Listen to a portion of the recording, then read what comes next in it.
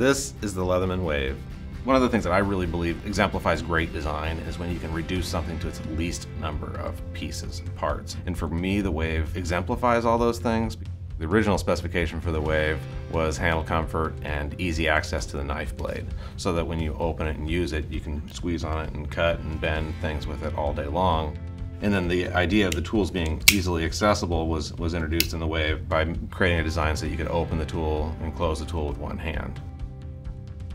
And my very first prototype actually was a pocket survival tool where I took a Dremel tool and a bench grinder to it, and I ground away holes in the handle that would simulate where the locking mechanism was going to be in my mind. So we made changes to improve the lock strength, the handle strength, the jaw strength, the rivet strength, the wire cutter performance, the Phillips screwdriver's performance. The Wave has now become not only the best-selling multi-purpose tool for Leatherman, but the best-selling multi-tool of all time.